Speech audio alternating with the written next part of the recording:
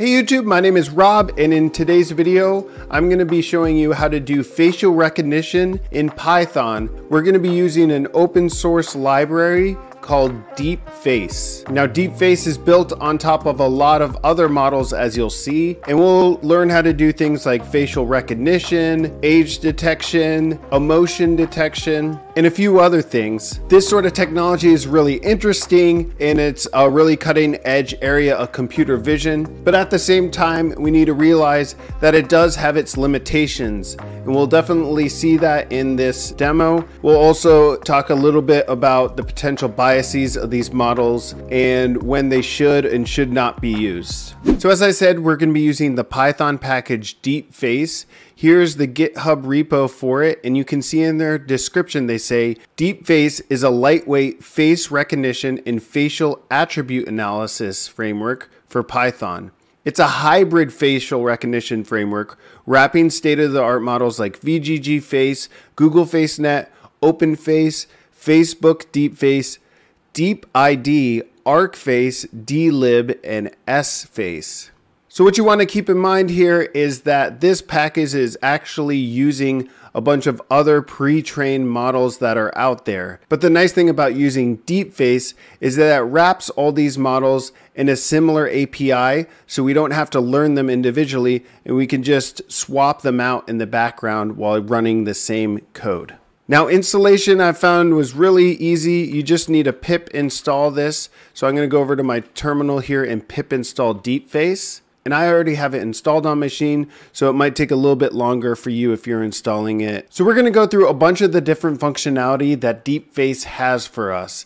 Face detection, verification, similarity, and some of the analysis of facial attributes.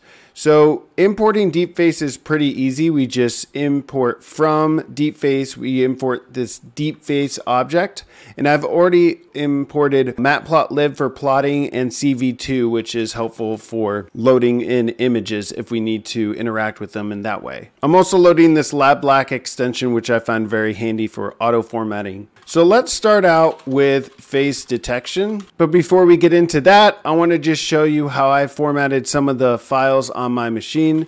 So in the directory we're working in, I made this folder called FaceDB. And you can see in this folder, there are two subfolders, one named Rob and one named Brad. If I go into Rob and let's just open this, you can see here I've put a bunch of different photos of myself that I just pulled off of searching myself on Google. And under Brad, I pulled up none other than Brad Pitt. We have a bunch of different pictures of him. Of course, we're so similar, the model's probably going to get confused. No, but this format is actually how they suggest to format any sort of database that you want to do facial recognition on. And you can see here in the documents, they have a very similar setup here. So I'm going to import this list of backends. These are all the different backends that DeepFace has for us to be able to use. And when we're using each of these functionalities, we can provide it a different backend. And if the backend does have that functionality, it'll be able to run. But pretty much everything we're going to be running is using this DeepFace object. So in order to identify faces, all we have to do is run deepface.detectFace. And you can see here, it's looking for image path, and then it also has a target size. So for our image path, let's just give it this face DB and give it one of these pictures of me. We'll keep the target size the same, but we're actually gonna try some different backends. Let's start with OpenCV. And this should give us out the face that it's detected. You can see this is a NumPy array of shape 224 by 224 because that was our target size. And if we just show this image, we can see we've detected my face in one of these pictures. If I choose a different picture, you can see it's detected my face and it's cropped it around the area of the face. So let's go ahead and do this for all the different backends we have and plot and see how the results work. So for each backend, let's loop through it, and then we'll run this face detection with our detector backend being the different backends. And let's make a subplot to plot this in. And every time we loop through the different detector, let's add this to one of our plots. And we're going to have to enumerate over these backends so that we have them each appearing in a different location. We can already see that one of these libraries does not have the face detector backend. So we'll just wrap this with a try except. We're also going to make the title equal the backend that we're using. Now the progress bar does show every time it detects for certain detectors. There we go. So we have detected the face in OpenCV, SSD, dlib could not detect the face, MTCNN, retina face, and media pipe. They each look sort of different in the way they detect, and we could do the same thing maybe on one of the Brad Pitt faces just to see how it performs on one of those. There we go. So it's a little bit clearer of a face that it could detect, so and a lot prettier of a face. So that's our first step, is just finding the faces, and you can see there are a bunch of different approaches for doing that, but they essentially do the same thing, which is crop out within the image the location where the face exists. Next thing we want to do is actually do some face verification. And the way we do that is running DeepFace.verify. And you can see with .verify, it actually takes in 2 image paths and then will give us a result about verifying if these 2 images are similar and how similar they are. And these are the models that we can use to do the verification. So let's go ahead and start with just this FaceNet model. And we're going to provide it 2 of the images of faces. Let's start with 2 of my faces. Now you can see here, this is the first time I'm running the verification with this model. And it actually needs to download the model weights before it can run. So this progress bar is the first time that you'll see this. The only time you'll see this is the first time you run it. FaceNet is saying that these 2 images actually are not me, but we know they are me, and we can actually plot them. So just plotting these 2 images, they are both of me. I'm wearing glasses in one, but not in the other. Maybe if I compare it to this one, it's still showing that it's not me. So let's try a different back end. You can see here in the output, what it's saying is verified is false, and then it's giving us the distance metric that the model is using to say how different the 2 faces are from each other, and the similarity metric we're using is cosine. So it's actually saying that these 2 faces are not of me, even though I know they definitely are. Let's run a similar verification on some of the Brad Pitt images. And I'm just going to display the results a little bit prettier this time. So let's make another subplot. We're going to show this first image on the left side. And let's show this second image on the right side. And let's go ahead and make the title of this. This is just going to print the result of this verified. And let's also do the distance. And we'll just round that to 4 decimal points. We're going to need this to be double quotes. There we go. So we can see here that it's verified. This is true with the distance of 0.294. And let's also show the back end. And let's run this on a few of the different back ends to one of the different models that DeepFace has available. So VGGFace does say these 2 images are the same. Here we have FaceNet. We're downloading the larger FaceNet model, which also verifies it's the same. OpenFace. This looks like it's a larger VGGFace model. DeepID shows the distance is very close. And finally, the S-Face model. So all of the models did verify that these were 2 pictures of Brad Pitt.